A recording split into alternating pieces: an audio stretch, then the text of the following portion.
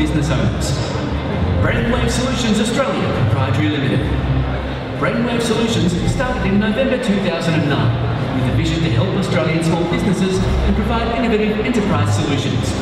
Their services include website development, mobile apps, IT consultancy and financial services, contract management and payroll services.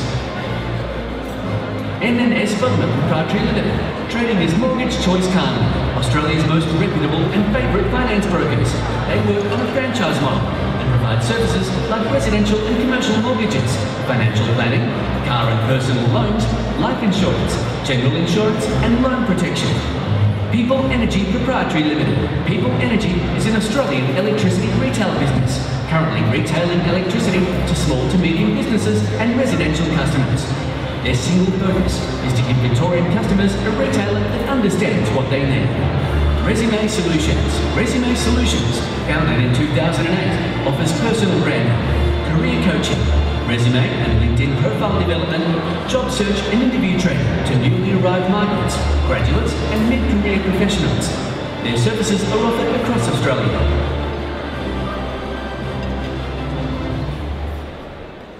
Congratulations to all those nominees and apologies once again. I'd like to welcome Rohini Kapadat from Picture Partners back to the stage to introduce our keynote speaker.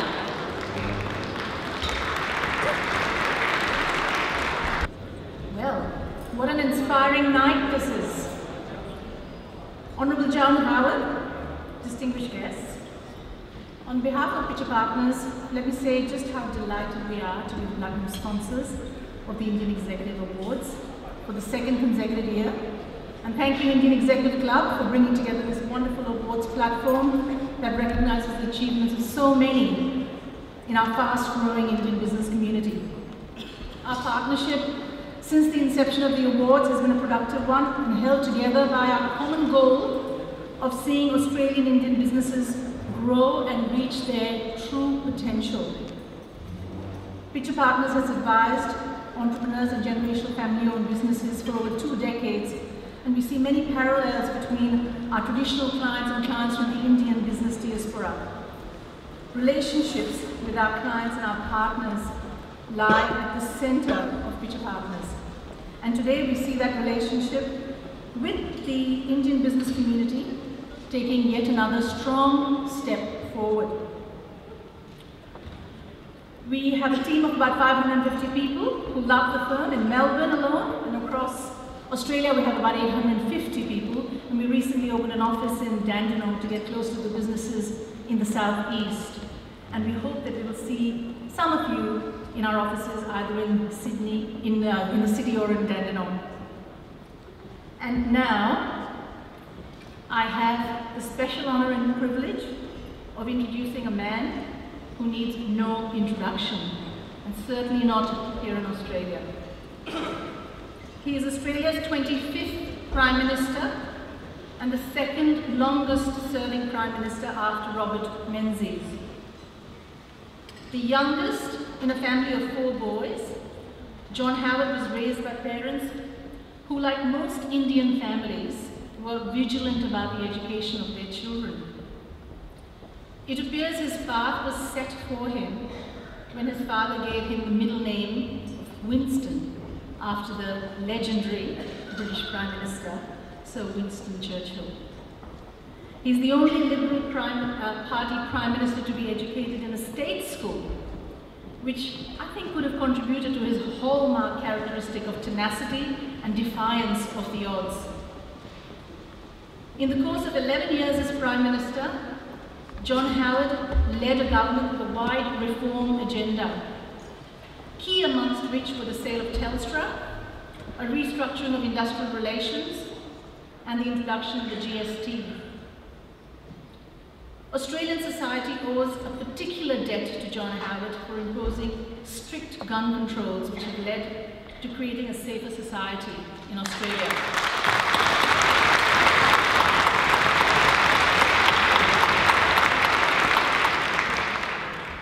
John Howard had an instinctive understanding of India's importance in the region and refocused Australia's efforts with India. He visited twice during his tenure taking bold steps to inject a renewed sense of purpose into the strategic relationship. So ladies and gentlemen, it is a special honour to present to you an avid lover of cricket who has played at county level, a great leader of our nation, and you will see a most eloquent speaker, our former Prime Minister, John Howard.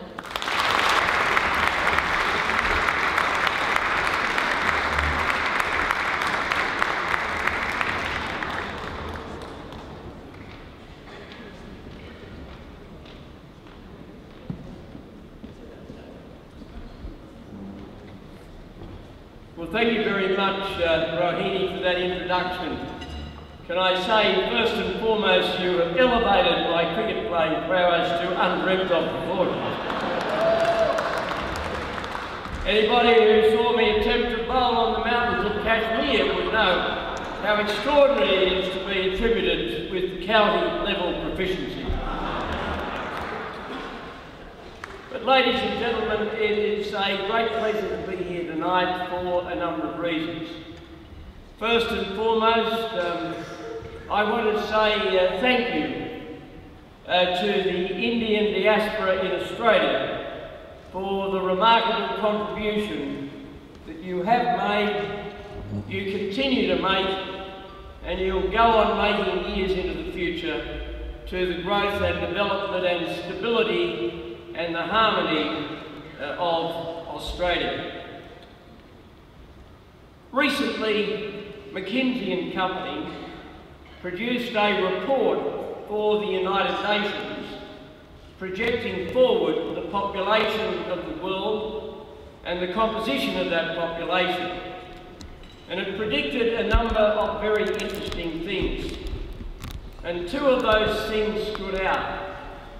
The first was that by the year 2030, and that's only a little over 16 years from now, there will be 2.2 billion additional middle-class consumers in the world, and 1.7 billion of those 2.2 billion additional middle-class consumers will live in Asia. And I'll come back to that in a moment. The other projection, and it's also very relevant to what I want to say tonight, and very relevant to India, and that is by the year 2050, which is a little further on from now than 2030. By then, for the first time in mankind's history, for the first time ever, the total number of people in the world over the age of 65 will exceed the total number under the age of 14. Now, those of you who study the demography of the world and study the demography of India and of Australia will understand the enormous significance and the enormous potential of both of those statistics for our two countries. For India remains a very young society. I was recently amazed to be told that the age cohort in India between 15 and 25 was the largest age cohort of any country in that area, 15 to 25, the largest in the world, and that the total number just exceeded the total population of Indonesia. So India will have an advantage because of the relative youth of her population, not only now but in the future, compared with many other countries, not only in Europe, where the birth rate has fallen very significantly, but also in Asia, particularly compared with the huge nation of China. And what both of those things, those realities represent to Australia and India is an enormous opportunity for the future. Australia and India have a lot in common. We have a common language, essentially. We have some common history. We have a common love of the greatest game in the world.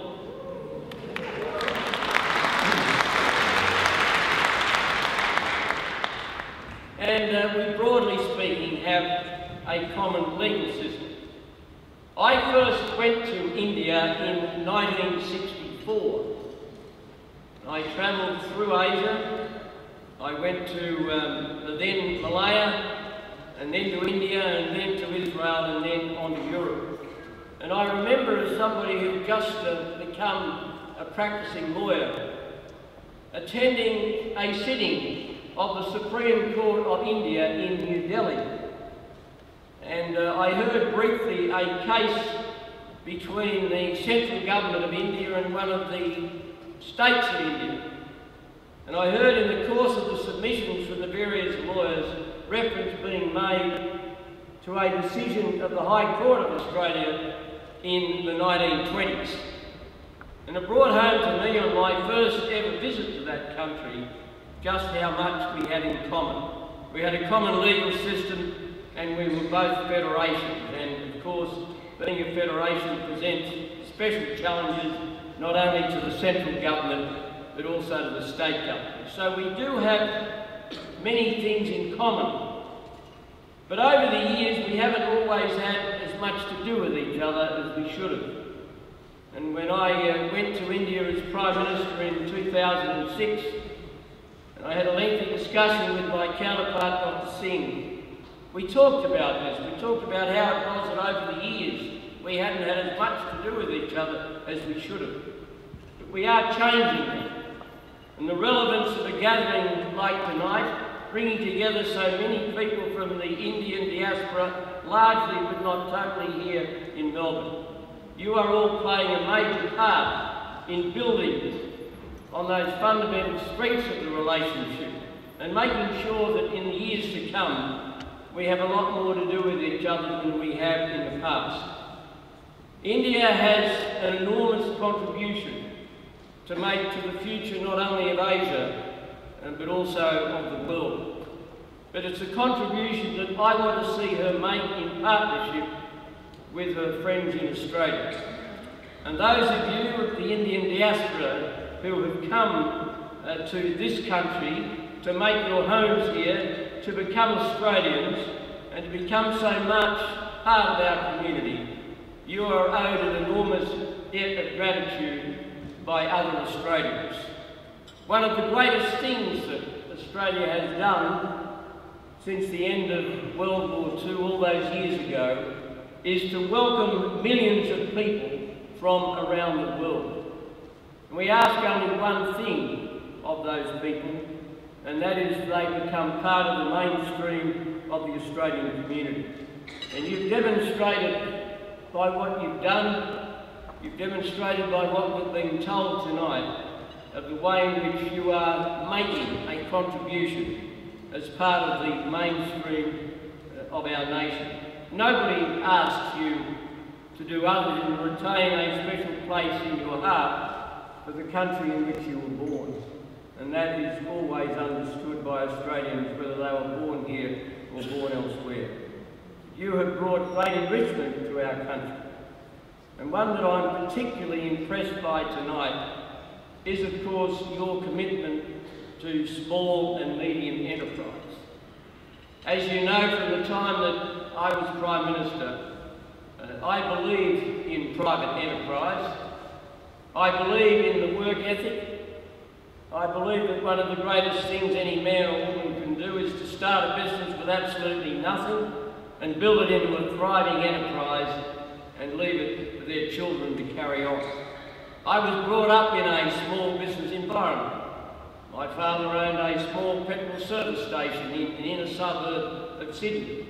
I know what it's like to run a small business. You don't have any guaranteed market shares. You don't get paid penalty rates if you work at weekend. You don't get paid any overtime. You've got no guaranteed customers. You just got to rely on your own ingenuity. And that, of course, has been the stories that have been told tonight of so many people who've started businesses right across the free enterprise spectrum. And I've been inspired by the stories I've heard tonight, your contributions in so many areas of business. Both Australia and India, in order to succeed in the years to come, must retain their economic competitiveness. When I was Prime Minister, I frequently said that economic reform for a nation is rather like competing in a never-ending foot race. The finishing line keeps receding. You want to give up because you know you're never going to reach that finishing line, but you can't give up, because if you do, other competitors will surge past you. And that is the challenge in different ways and on a different scale in each case that are faced by both India and Australia in the future.